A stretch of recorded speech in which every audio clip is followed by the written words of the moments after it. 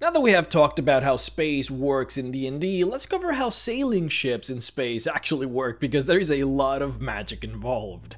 If you haven't seen my last video, I would highly recommend going back and watching it so that you can understand this one. But today, let's talk about distances, because yeah, space is big. Too big, and without magic you aren't gonna get far at all. Gnomish engineering and smart use of black powder from certain crystal spheres have allowed for chemical propellants and explosive mixtures that allow one to move their ship, but these are seldom poorly understood and move too slow for normal long-term space use. A ship with any of these non-magical engines could only move a max of 17 miles per hour.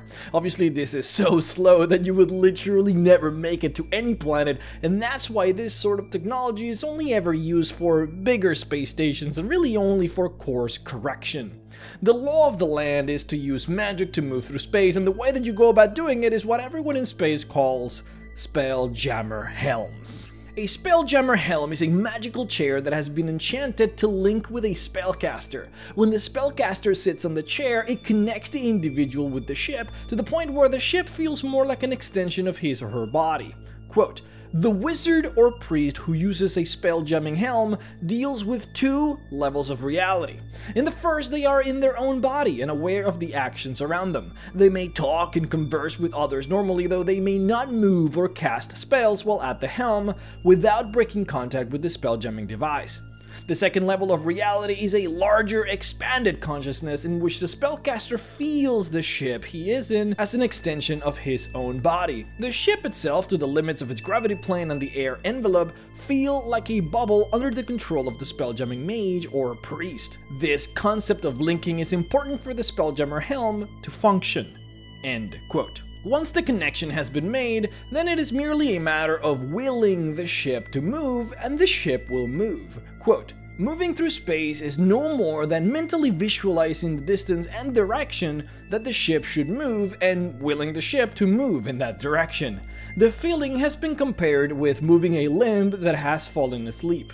A pins and needles sensation, though not as painful as its analog. The helmsman is aware of the actions of others on the ship, as if he stood on the aft deck. The general movements of crew and officers do not register directly unless the spelljamming mage is paying attention. Combat under the helm is a frightening but usually non-lethal prospect. The helmsman is aware of damage to the hull as bright flashes of pain, but can easily maintain control. In certain circumstances, a critical hit, the pain can knock the helmsman out, slowing the ship to a stop. Many helmsmen have described the sensation of being merged with the ship, likening it to the feeling of personally flying amongst the stars. Sometimes they have a tendency to look down on warriors, rogues, and others as mere passengers in the marvelous ship that the mage or priest has become." End quote. Now the whole ship doesn't just move with magic. That's because what the Spelljammer helm does well is move in a straight line, and that's its main purpose. When it comes to tactical movements like those in combat, or even something mundane like parking your ship, you do need a crew for help. Generally speaking, turning around or careful maneuvers are actually done by the crew using things like wings on the ship or the sails, or things of that nature. The Spelljammer helm can move in this way, but it is clunky and imperfect.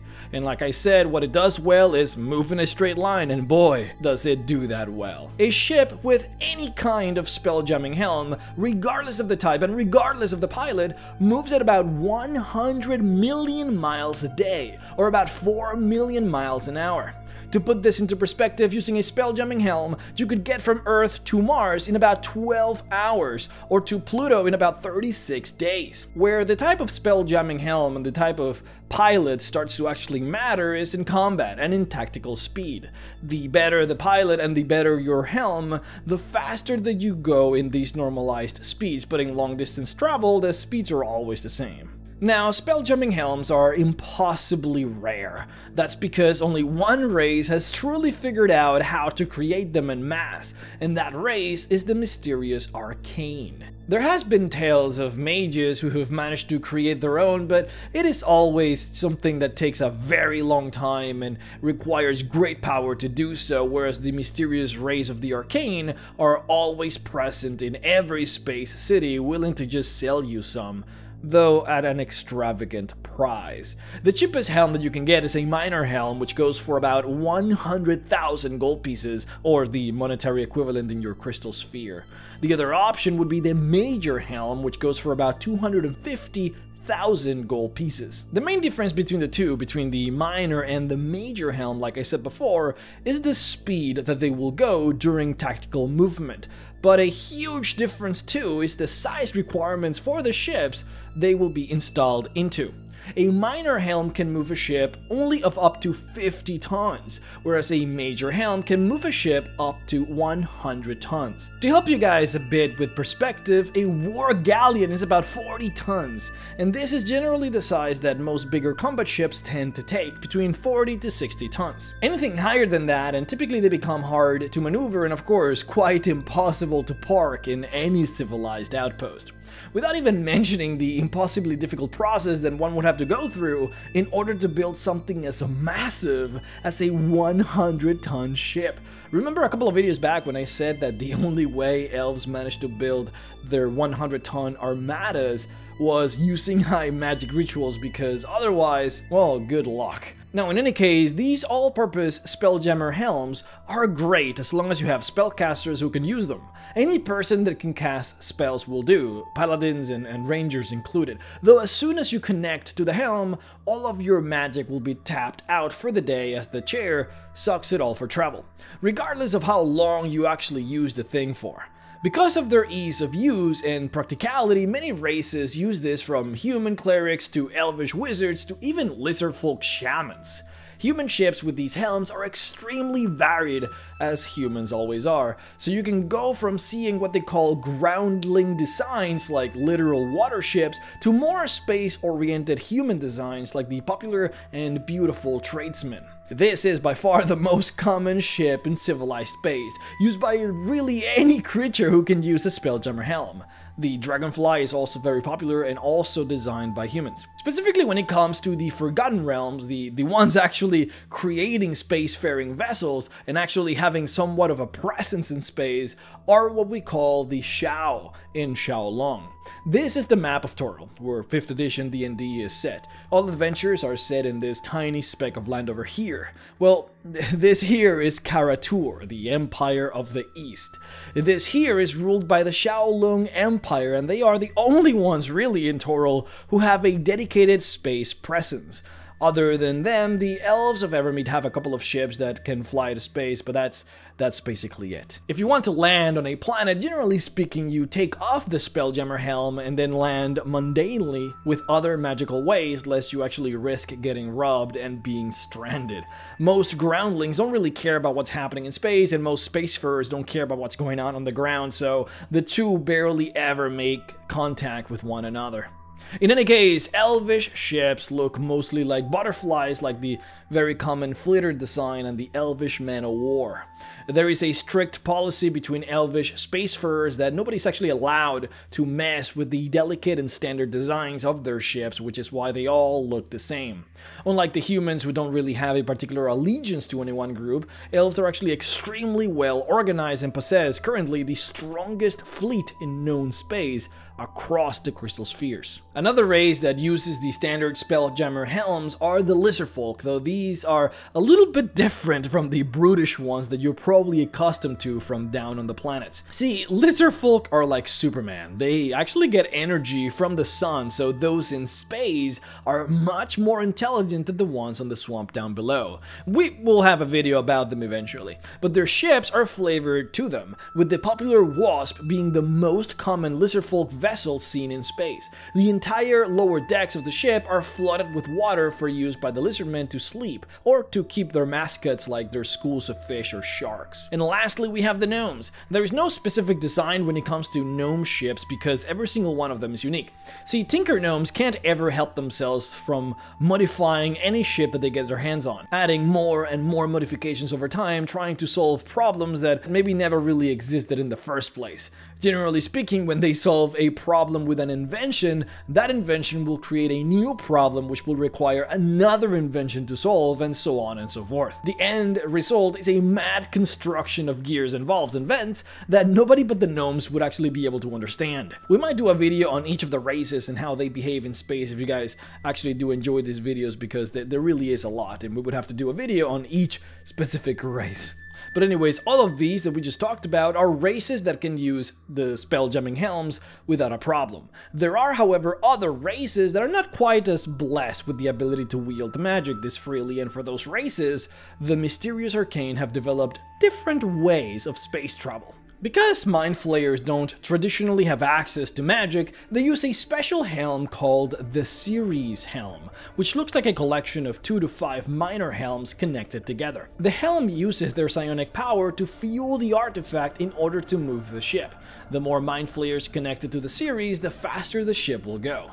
The weakness of this system is that if a Mind Flayer dies while connected to the series, then the other connected Illithid have a chance of automatically dying as well, as they're all mind connected together. The other weakness is that this type of helm can only support ships of up to 50 tons. Now, the most popular and by far the most common ship used by the Illithid is what they call the Nautiloid. The coiled shell of the ship provides comfort to the Mind Flayers by protecting them from the rays of the various suns, since Mind Flayers actually hate the light. They are not harmed by it, like, I don't know, the Drow, but it does irritate them. Now, on the other hand, a new system has been recently developed for the Illithid, which has sparked a lot of speculation and worry. They call these pool helms. They use the natural life pool of the Mind Flayers to power the artifact. They are exorbitantly expensive and of course delicate because brine pools are the reproductive method of the Illithid, but when in use by this pool,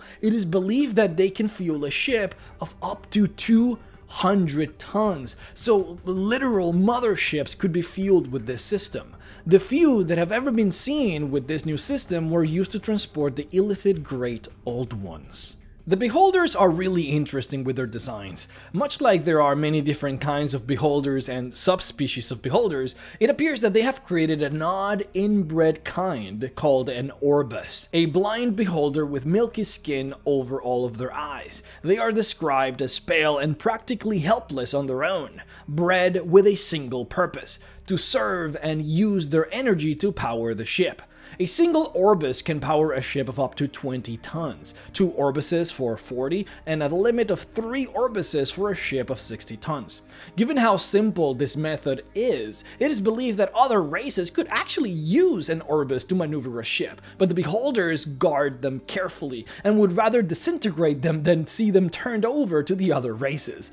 If, however, a beholder was to sell an Orbus, they wouldn't take anything less than 300,000 gold pieces, or at least that's what the Orbus would sell on the black market. Their ships tend to be creepy and unique as well, which reflect the very unique personality of the beholders that pilot it. Beholders think that they are the pinnacle of beholder kind, and any beholder that looks different from them must be eliminated and destroyed. This is why in space the beholder civil war is like the biggest source of conflict that you will tend to see. Beholder on beholder action. Each type of beholder will have their own unique style of ship, and the Mysterious Arcane who builds these ships for them take great care to make sure that each ship complements the type of beholder that it belongs to, because any mixture would actually enrage them greatly. What's also interesting about space is that the cultures of many creatures and monsters are actually different than those on the ground. Beholders are too busy fighting the Great Beholder Civil Wars to really fight any humans or dwarves. Mind Flayers are still as deadly as ever, but their mode of hunting and seeking knowledge has somewhat shifted to explore and seek knowledge. Now, they still seek slaves and are still very much evil, but they don't mount full-scale wars against outposts as much as they would back on the underground in the Underdark. You see them in towns and in outposts trading often. They understand that they must deal with civilization in order to find the truth of their existence. I guess what I'm trying to say is they're not quite as aggressive as you would imagine.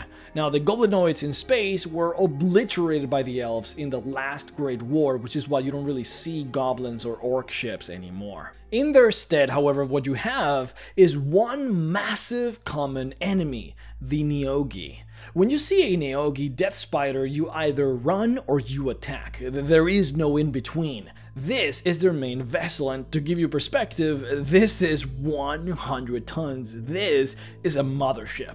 Nobody knows where their homeland is, but they only have one desire, and that is to enslave all the worlds. We can do a video about them as well eventually. Lastly, to finish up the video, we have the dwarves. Most dwarves don't tend to magic, and because of that, they have developed their own and unique type of space travel, which they call forges. Quote, "The basic idea of the forge is the same as the Spelljammer helm, the conversion of energy into movement. In the dwarves' case, the energy is not magical as much as it is creative. By building items within the forges, the dwarves generate the energy necessary to literally move mountains across the sky." End quote. Essentially, dwarves find a massive asteroid of at least 100 tons and at most 700 tons, and then build or move in a magical forge inside. Then they mine the asteroid and create tools and objects with the mineral ore. The creative process of creation fuels the magic of the forge and moves the asteroid. To the dwarves, this is no ship, but a home. Now, the positive effect is that they can actually control entire fortresses with this technology, as well as they can get to create beautiful works of art and craftsmanship that they can actually sell in outposts. The negatives are that the asteroid will eventually be spent, having been mined of all of its ore. When that happens, the dwarves simply find a different asteroid and move in, leaving the previous mountain derelict and empty in space. Many monsters, dragons, and bandits use the abandoned dwarven mountains as lairs.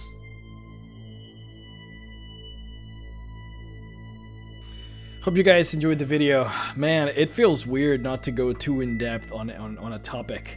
I'm kind of used to just doing single videos covering everything there is to cover about a topic, but I'm really trying to go as basic as I can to just cover the most possible about space before we start going in depth. So tell me what you guys think.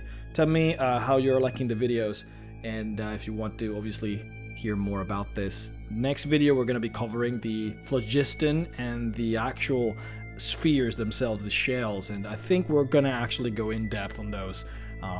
Might be like a 20-minute video or something like that, just talking about those topics. But yeah, I would like to thank my Patreon supporters: Zach Bowell, Rukato Fan, Barry Maskant, 5E Magic Shop, Daniel Umar, Dr. Cowbell, Rusty Rain, Morgan Johnson, Skizia Boy, Biotechnofrag, Daniel Luna, Kush Bane, Doug Feeder, Brad Salazar, The Great Codini, Elisa Russell, Major Fail Gaming, Terry Culp, Morgan McCormick, and Mediocre at Best for supporting me on Patreon at the $25 level.